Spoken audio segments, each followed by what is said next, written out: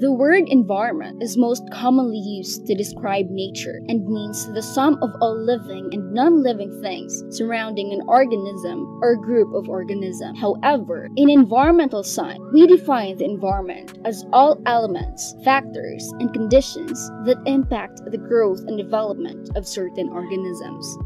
The environment includes biotic, or all the surrounding living organisms, and abiotic factors like light, temperature, water, atmospheric gases, combined with the biotic factors that influence observed organisms.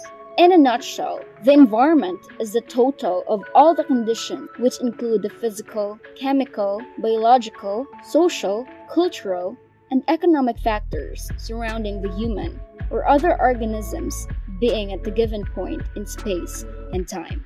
The term environment is used for surroundings and is derived from French word environ or environner, which means around or encircle or surroundings. The environment may be defined as the complex of climatic, biotic, social, and edaphic factors that act upon an organism and determines its form and survival.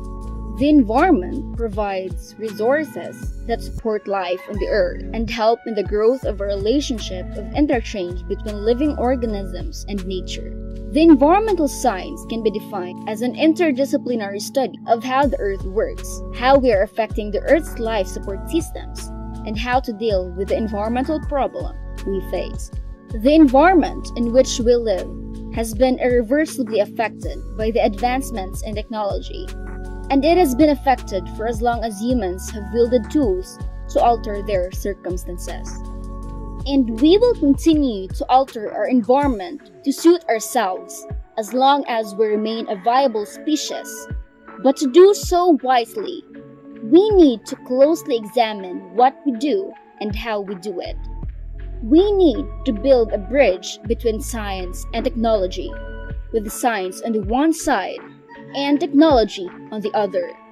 In this part of our discussion, let me introduce the element of environment.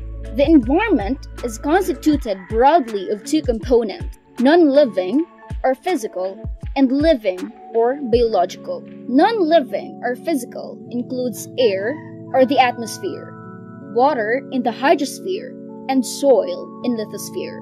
On the other end, living or biological consists of plants, microbes, animals, humans, etc., and collectively are known as the biosphere.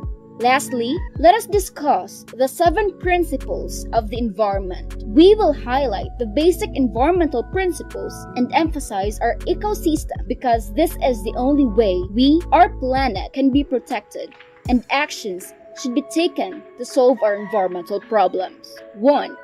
Nature knows best. Humans must understand nature, and in doing so, we can follow its rules to ensure a continuous and steady supply of resources. One must not go against natural processes or to the law of nature, because if any disruption is caused in the cycle of nature, this can bring imbalance to our ecosystem, which will negatively all forms of being.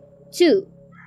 All forms of life are important. Although mosquitoes are quite annoying, they perform an essential role in nature. In fact, we didn't realize that without them, some animals or insects would be hungry. It is easy to appreciate beautiful organisms like butterflies, especially if one knows their important role in pollination. The giant ones like elephants, whales, and alligators are the ones we respect next with fear or wonder in their product. But when it comes to unlovely, squirmy, and troublesome creatures, this principle is unusually overlooked. But we should treat all forms of life equally important. 3. Everything is connected to everything else. In an ecosystem, all biotic and abiotic components interact to ensure that the system is sustained. Any intrusion from outside may cause an imbalance and collapse of the system. 4. Everything changes. The environment is continuously changing. Organisms also develop through time. However, these natural changes have affected these changes with our current technology now cause problematic events for us. Humans should rethink their relationship with the environment because our belief that it is beneficial to the environment often turns out to be catastrophic. 5. Everything must go somewhere. Everything ends up elsewhere. It doesn't just disappear. For example, if you throw a piece of candy wrapper away, it disappears but does not cease to exist. It ends up elsewhere. Gases released in the atmosphere may spread, but they will end up a component of the atmosphere and be brought down by rays. In any particular type of waste should always be a concern to us. It may be a pollutant or a resource depending on certain factors. Be a responsible person and throw your trash in a proper place. 6. Ours is a finite Earth. Earth's resources can be classified as either renewable or non-renewable. Renewable resources are those that can be quickly replenished by natural cycles, while non-renewable resources are those that cannot be replenished through natural cycles. Although renewable resources can be replenished, it is important to understand that these are renewable only if they are not overused and not destroyed by factors such as pollution. 7. Nature is beautiful, and we are stewards of God's creation. Among all creatures, humans are the only ones made in God's image and have been given the right to have dominion over all His creation, being the most intelligent and gifted with reason. Humans can manipulate and create changes in nature for their own advantage. Yet, creation exists not to be ravaged or abused, but to be taken care of. Humans cannot exist without nature. They are co-natural with the environment they live in.